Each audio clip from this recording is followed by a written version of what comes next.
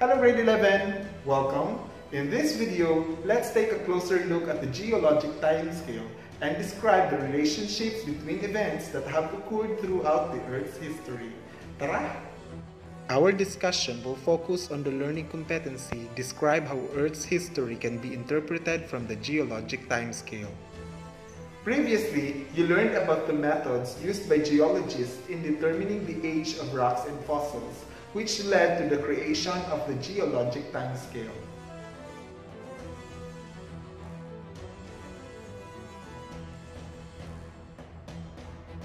The geologic timescale is a timeline that illustrates Earth's history based on geologic events and life forms. This is a system that chronologically relates geological strata to time.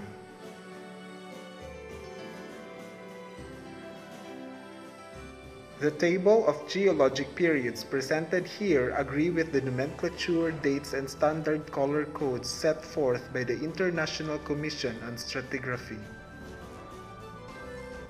There are four major divisions of the geologic timescale.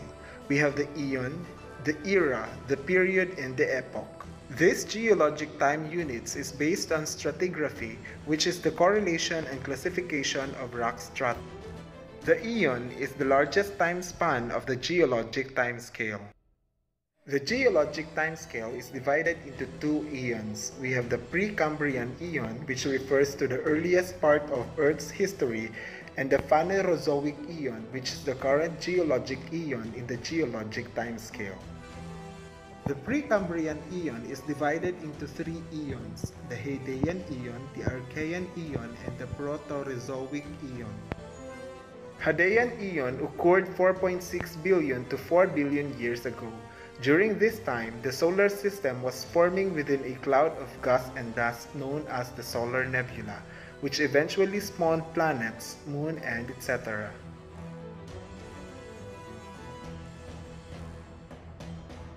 During this time, the Earth started cooling and the outer edge of the planet solidified from a molten lava to a solid crust. Water rained from the atmosphere and created oceans. The Archean eon started between 4 billion and 2.5 billion years ago. The first form of life on our planet was created in the oceans. Exactly when or how it happened is unknown, but microfossils of this time indicate that life began in the oceans about 3.5 billion to 2.8 billion. By the end of the Archean, the ocean floor was covered in a living mat of bacterial life. Proterozoic eon, also called the Age of Hidden Life, started 2.5 billion years ago.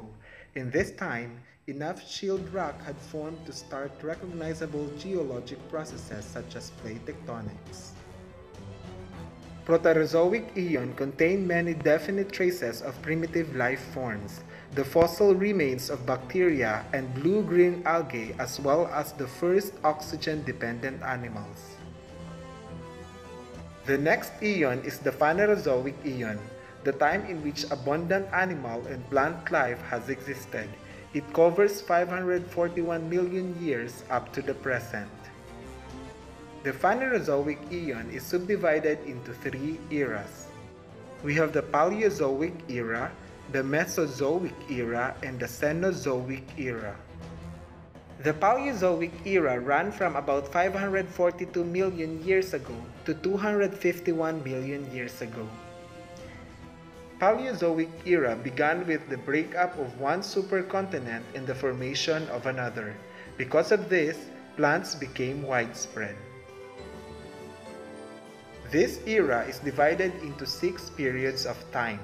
We have the Cambrian Period, the Ordovician Period, Silurian Period, Devonian Period, Carboniferous Period, and Permian Period.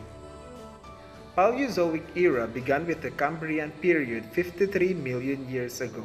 This era is known for ushering in an explosion of life on Earth. This Cambrian explosion included the evolution of arthropods, the ancestors of today's insects and crustaceans, and chordates, animals with rudimentary spinal cords. Next is the Ordovician Period, which occurred 45 million years ago. This period marked in the fossil record by an abundance of marine invertebrates. Perhaps the most famous of these invertebrates was the trilobite, an armored arthropod that scuttled around the seafloor for about 270 million years before going extinct. Next is the Silurian Period, which occurred 443 million to 416 million years ago. This period saw the spread of jawless fish throughout the seas. Mollusks and corals thrived in the oceans and land, the first undisputed evidence of terrestrial life.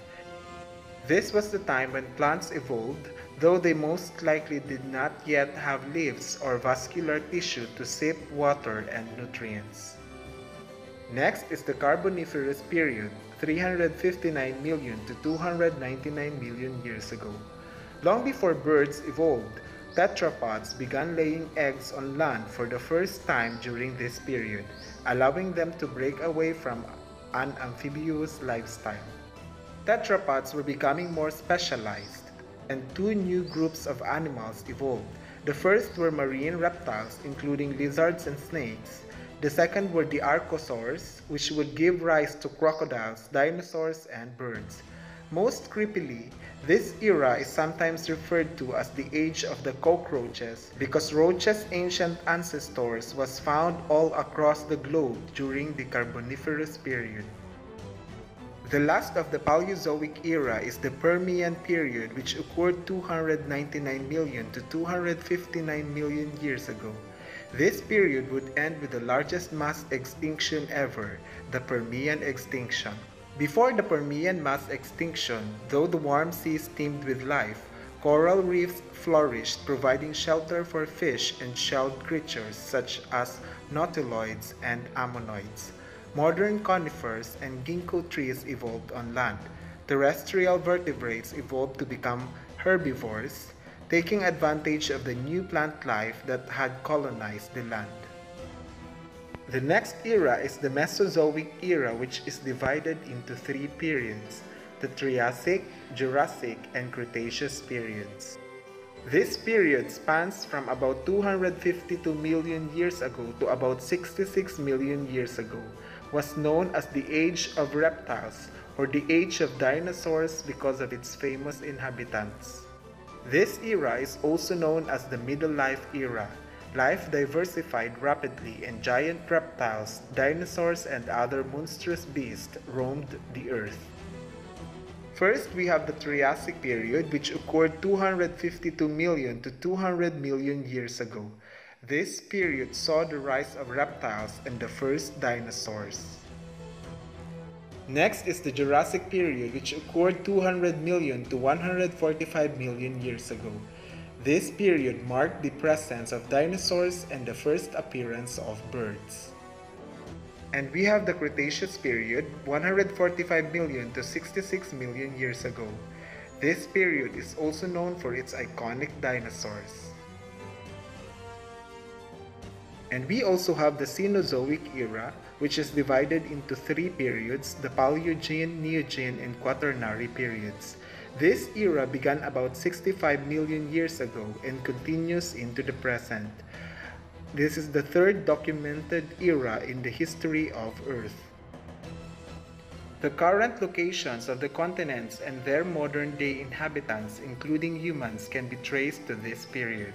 The Cenozoic era is also known as the Age of Mammals because the extinction of many groups of giant mammals allows smaller species to thrive and diversify because their predators no longer existed. First of the Cenozoic era is the Paleogene Period, which existed 65 million to 23 million years ago. This period consists of the Paleocene, Eocene, and Oligocene epochs. The beginning of the Paleogene period was a time for the mammals that survived from the Cretaceous period. Later in this period, rodents and small horses are common, and rhinoceroses and elephants appear. As the period ends, dogs, cats, and pigs become commonplace. Next is the Neogene period, which happened 23 million to 2.6 million years ago.